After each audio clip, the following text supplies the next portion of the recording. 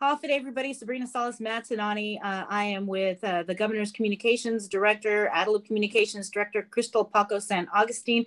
If you haven't heard yet, beginning tomorrow, Thanksgiving Day, Public Health will be working with the Guam Police Department to begin issuing fines and penalties for those who are caught violating the governor's executive orders and public health guidance and directives. And Krystal, if you could just break this down for us, because I know that the last time we spoke with you on the link Monday, you were talking about how that you guys were working on the formal process for the implementation of this in terms of when or if anyone wants to challenge these citations. But let's just start with the actual offenses and the fines and penalties that could be assessed. Okay, Bree.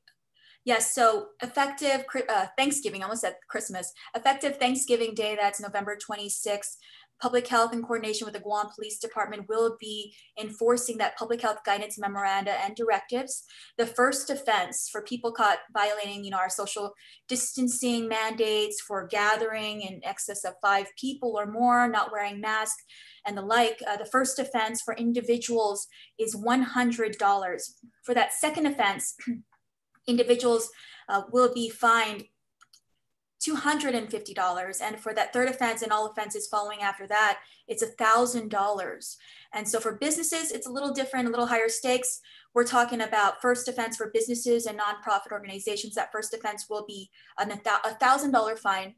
The second offense, a $2,500 fine, and a third offense and additional offenses thereafter is $10K, it's $10,000. And so we really encourage the community, the public, to really do their part to mitigate the spread of COVID-19. And we hope that with these directives, these memoranda, and that the enforcement of fines will encourage that. And especially as we look forward to Christmas and the holidays approaching, we really want to continue with the progress we've made with that downward trend of positive cases, the downward trend of hospitalizations. And so this couldn't be better timed. Again, effective Thursday, November 26th, Public Health will be working with the Guam Police Department to enforce the public health guidance memoranda and directives. Again, reminder, just first offense for individuals, $100 fine, second offense, $250, third offense, $1,000. For businesses, it's $1,000 for that first fine, for the second offense, $2,500, and for that third offense, $10,000. So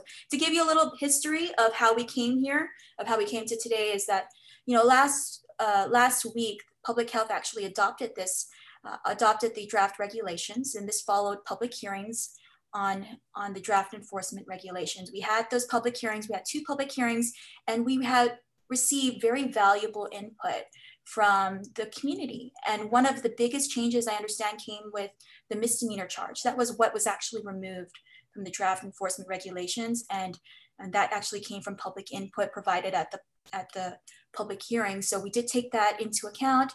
Again, this is very important as we proceed with our COVID response and in keeping these numbers low, especially as we strive for 5, getting that CAR score, that COVID area risk score 5 and below, and maintaining it. Mm-hmm. And back to the traffic court, you actually asked about that as well. So how we got from last week's adoption of the enforcement regulations to today, why did it take so long? I know that question did come up. Well, we wanted to make sure that we had a venue for those who wanted to challenge the citations issued to them. And so we actually copied, or we modeled this after getting a traffic violation or a speeding ticket, for example. And so if you were to get cited in the next few days after the enforcement of these regulations, you could challenge your citation. You could, the same way you would for a speeding ticket, you would go to traffic court and you would either challenge it or you pay the fine. And go ahead. I was going to ask, what about people who want to report if they see somebody having a party, a Thanksgiving party, let's say, for example, tomorrow, and there's more than 5 people, there's like 20 people gathering, who do they call? Most definitely, we do want the community to be engaged, to stay alert, to be vigilant in our response to COVID-19. And there's always been an avenue to report violations of our public health guidance and guidelines. And so that place for you to call, if you see someone out there violating our guidance, our public health guidance, you can call 311. So 311, you can listen to the directory depending on what time of day it is, but there is an avenue that says, if you want to report a violation of the social isolation directives, press 4.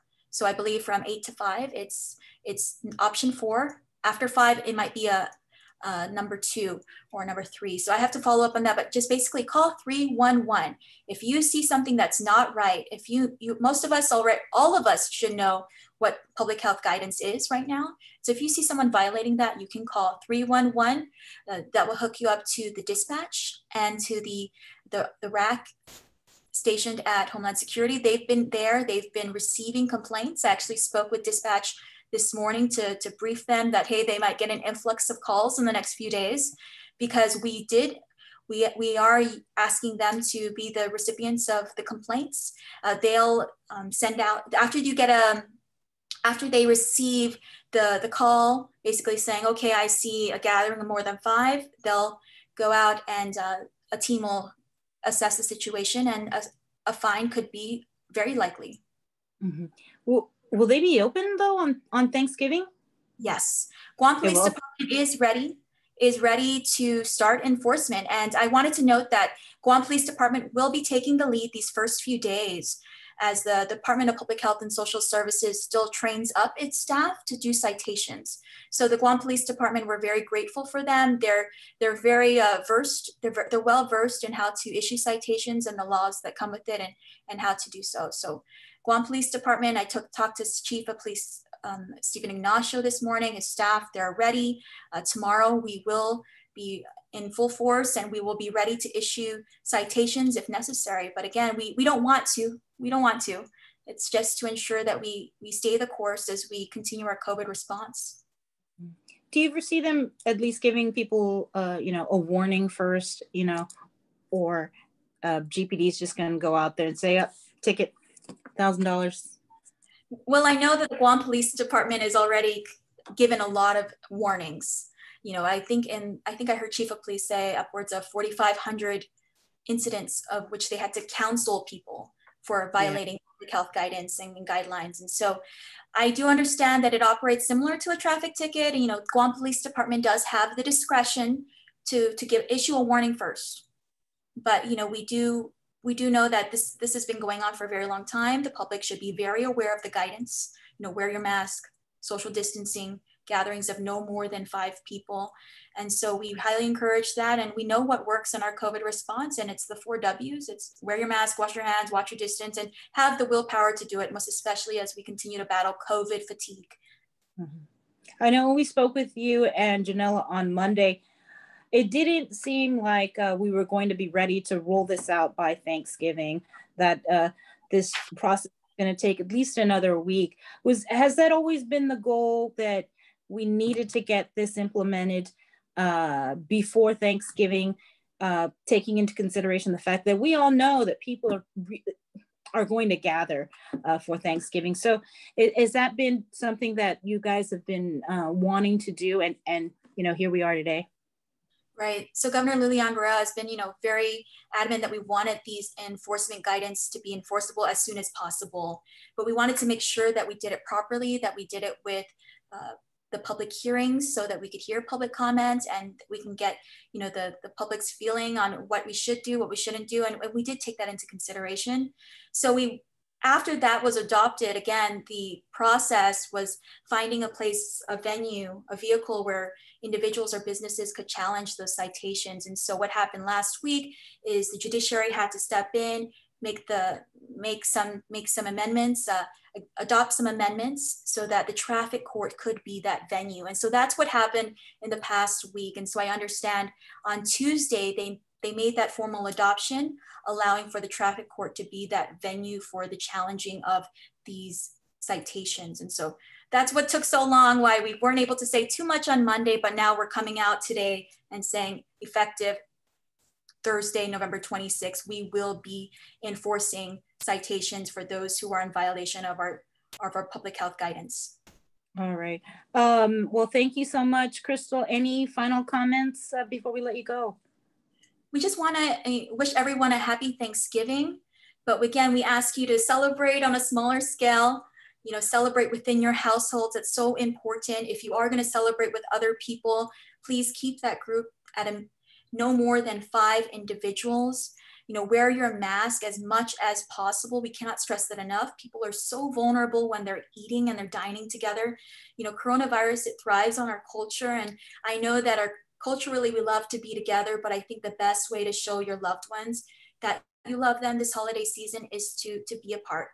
And so maybe next year, we're really crossing our fingers again for that vaccine, for us to achieve that CAR score of 5 and below, and for a better 2020 or 2021 as we move forward. And hopefully we'll reclaim our holidays and 2021 from coronavirus. Right. And I think we're at what? Is it 8.9? Today's CAR score is 8.9. We'll get the update later this week. And we really want to applaud the community for doing their part. And it's that small minority who don't listen, who are having the parties, who are gathering, that are really, really hindering our progress. But again, with these fines, we really hope to stay the course and get that CAR score below 5.